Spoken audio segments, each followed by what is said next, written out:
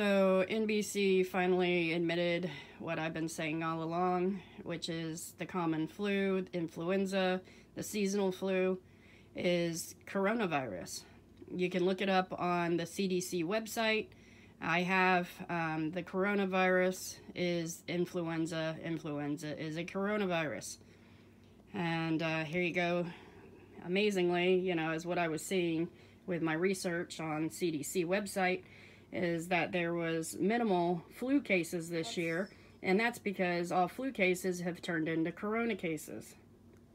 Stunning numbers this flu season. Influenza rates down an incredible 98%. The common cold also way down. Will it last? A dozen Republicans. So, yeah, if you missed it, there it is. Short but sweet. This flu season. Influenza rates down an incredible 98%. The common cold also way down.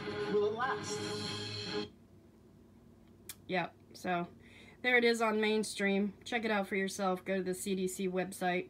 Also, while you're checking out things, go to the obituary section and please let me know how many cases you've seen, or, you know, people who've died from coronavirus. It's definitely not listed in the obituaries.